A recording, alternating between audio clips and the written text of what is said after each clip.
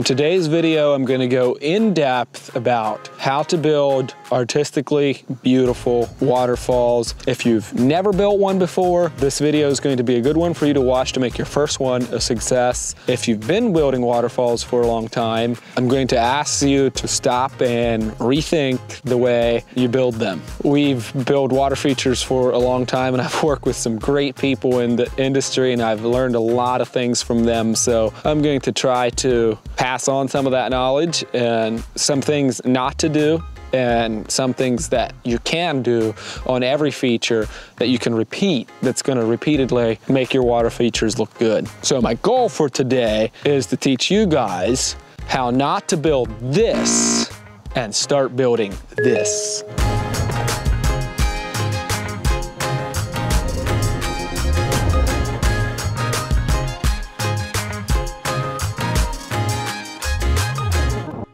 Common misconception I see when people build water features, you find a nice flat rock and that's like, oh, that's the spillway rock. That's where the water comes over, right? I mean, it's nice and flat, it'll make a waterfalls. And it's not so unusual to think that. That's exactly how I thought when I started building waterfalls. It's what makes sense. Like this, for instance. I mean, this is a really big one, but like you see a rock like this and this is what you want to start with, because like you can picture water coming over this and it makes a big ice spillway rock. The spillway rock is the last rock that I pick, and it's usually the one that I put the least amount of thought into. Basically, anything works for it, usually. What do we start with? We start with the boulders that go on either side of the spillway rock. Typically, I'm gonna come over to my boulder pal and I'm gonna start looking at these rocks and looking for things that have character. This is kind of what I've picked out for this one. So these are the rocks that frame the spillways. And what I'm looking for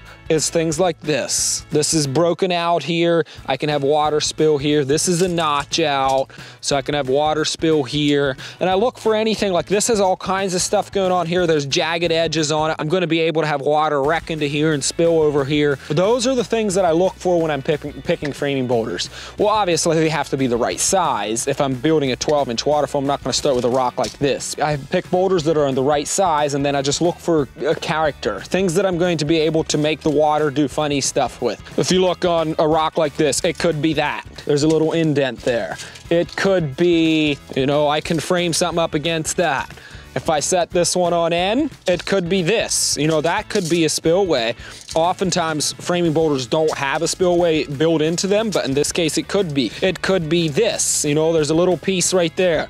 So that's what I'm looking for when I'm picking my framing boulders, is just anything that has some character. If I set this one up on end, if I made that the top, you can see like these jagged edges. That's something I can work with. So that's the first thing I do. Find boulders that are about the proper size, and then I look for things that have some character to them. I'm working on a job site that has a water feature running that we built actually just last week, and we're building another one at the same place. So I'm gonna go down there now and I'm gonna show you what those look like in action, those little bits of character that I'm talking about, so that you can better envision while I'm building this one. So here's the finished product, and the one that we had built earlier this week. This boulder and this boulder and this boulder were the framework. Those were the first three that I picked out, just like I showed you earlier. And even though I had picked these out, I knew that I wanted to put one here. I just didn't know which one yet. So when I saw this boulder, I was like, hey, this is cool. I saw this, that's really cool. And we found this rock. It had this nice flat edge here. And I always want to try to create water that falls here and here, like different direction water falling different direction. Different directions of water. Oh my goodness. Waterfall in two different directions, yeah. And so what we didn't have was all of this, like this didn't fit that tight. So we set these in here. Over here, I didn't see a whole lot on this rock. You know, there's nothing really cool here, but I planned on just putting a spillway rock in there. It was about the right size and it was pretty. I knew it was gonna be front here. I had a lot of moss on it, and so that's why it was the right size, so that's why I picked that. So when I set this one, all I did was just let a gap there. We backfilled a little bit and we set this one, and I did the same thing over here. This, even though I hadn't picked it out when I was building, we saw it's like, hey, water level's gonna be about here. That's gonna add a really cool effect to that. We set the spill rock, which by the way, it's a chunk of rock. It's nothing special, it's not flat. Deej just went out there on the scrap pile and picked up a bunch of chunks and moved in here until he found something that fit in there. And he took a hammer and chisel and broke a little bit here and there until it would grind its way in there. Sandstone's really nice like that.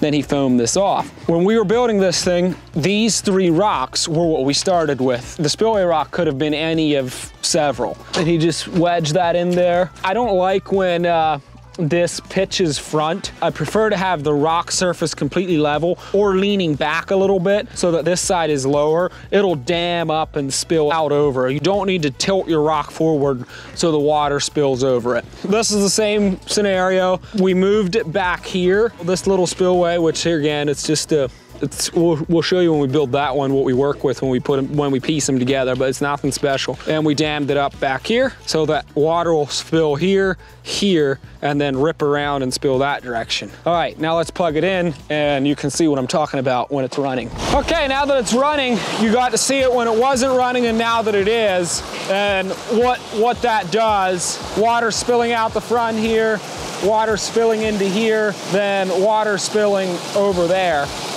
Then this one just does pretty much exactly what I said. We get a little bit of water coming over here. I love that falls. Water shooting this direction, water coming down that way. It's this little jut on this rock that causes that. And then this is just a real heavy thread of water. I'm not gonna get on this topic today. Maybe I'll have to shoot another video, but another thing that really helps when you wanna build a water feature that looks nice is to get a nice pooling area behind it rather than like water running down over a bunch of gravel. That's a conversation for another day. Now let's come over here. So after I picked them out, I set them in here and this is what it looks like at this point. I intend to work some stuff in here to get that foamed off, probably back here even, I don't know, maybe front here. This is gonna fall over here. Then there's gonna be a heavy thread of water in here. You can get that look by having it a little bit lower so that more water comes over. And I like how this wraps, so I'll have water kind of spilling in a horseshoe shape. Over here, I'll set a rock back here after a while and we'll frame it over here, put a spillway in here based off of this rock. But I'll use this character that I see here, and then it's gonna spill into a pool here and come out here. Probably put a rock in there like that. It's gonna wreck into here, spill over there, and spill out there. I'll likely put another rock here and have a little bit of a drop falling in this direction before falling over there. I just do that kind of stuff to create twists and turns. That way you don't have this waterfall, waterfall, waterfall all in a straight line like you're climbing a stairs or something. I'll give you more info once we set those 2 rocks, once we're setting the spillway rocks and doing all the little foaming and detail work. Hopefully you'll be able to better understand what I'm saying when you see this all go together, and you'll be able to create awesome looking waterfalls yourselves.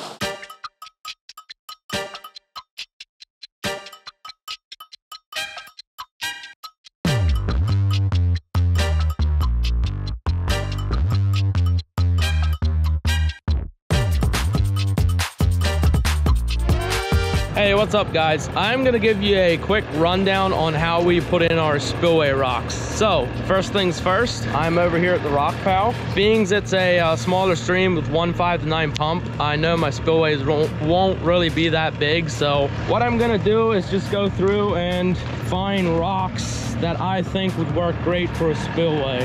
Like this one. Got a nice flat edge up top, isn't that wide. I'll grab it, throw it in my skid steer bucket.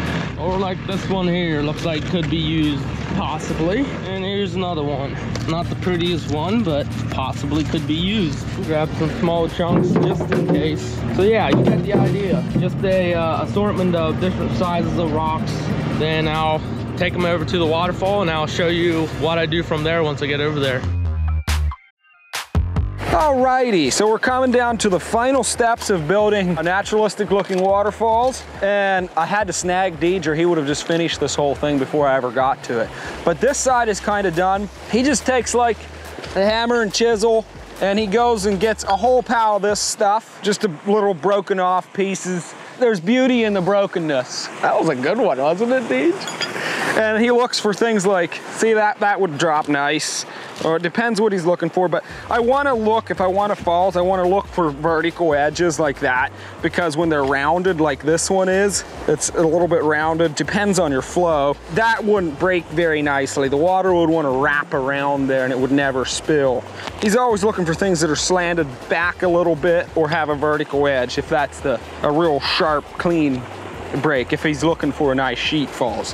If you're looking for stuff that has a little bit more character to it, then he's gonna look for edges like that have these jagged edges on it. It's not gonna give it quite a clean fall. So he's done. He broke a piece out in here. That one's just kind of to fill in that space, and then he uses waterfall foam to fill up the areas. He will go along with like moss yet and fill that in. Stacked one in here, set one on top. This is gonna give a nice break into this pool and then fall out over here. This one I'm a little bit nervous about because of how this slopes down. It can be tough to get a good break with your, I prefer my slope to go the opposite direction. Like on this one, if you set a level on that, this rock is tilted back, so it pulls up and spills out over. I don't like to tilt these rocks front because water will just run over the surface and it won't break as nice. So I'm a little concerned about that. I think it will break okay, but even we get confused sometimes. We're not exactly sure what they're gonna look like. But I do like that this is gonna kind of give like a horseshoe curve falls. And then over here, he's working on the last piece. He's gonna work a spillway in here, high enough so that it kind of creates a pool back here. It'll fall into here. Then he'll work a little chunker into there to bring this up to the same height as that one. He'll put a spillway in over here. So he'll just take those chunks of sandstone, look for character that he likes, break them, grind them down in here until he has this one. So he's gonna switch over to his GoPro and you can watch him build it. If you have any wise words for him, Deej, while you're building, feel free to share it. You think you're gonna have anything to say? Probably not. It's too early in the morning. Too early in the morning. Were you out playing hockey all night? No, last night. Oh, last night. You took a night off? Yeah. Wow. You didn't sleep, did you? Mm-mm. Yeah. Don't want to do that.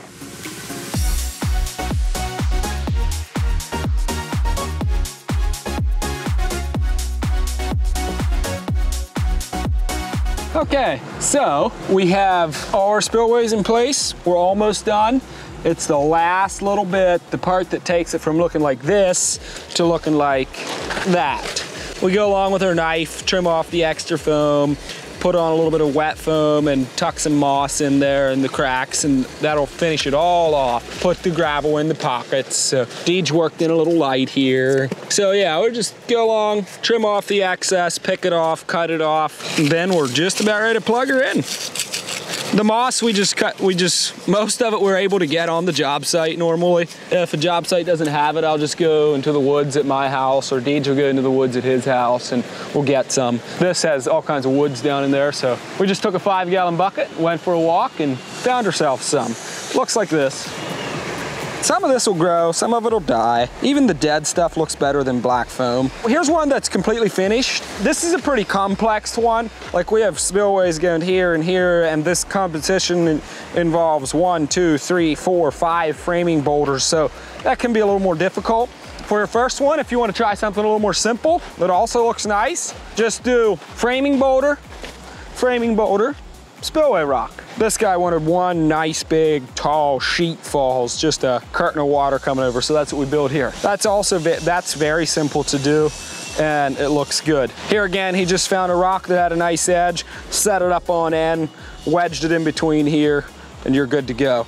All of this can be, these are pretty big boulders. All of these styles of building can be mimicked on a much smaller scale. I've built tiny water features in my house in a bowl, or you work with rocks this size. You know, this can be a framing boulder. There we go. A little bit of character right in there, put a spillway right there. So it doesn't matter how big or how small your feature is, these things can be replicated on many different scales. I'm excited to see this thing run. As soon as DJ has that little bit foamed up and mossed up and we have water in the basin, we'll plug it in.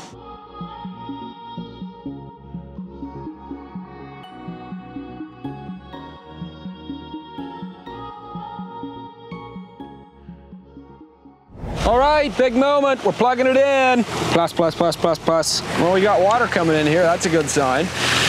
Might have to do some trimmage on the rock, but so far that looks pretty good. There, that ought to be a dramatic enough drop. A little bit of trimming in there so it breaks a little fuller. Right there, it's a little messed up. Looks good.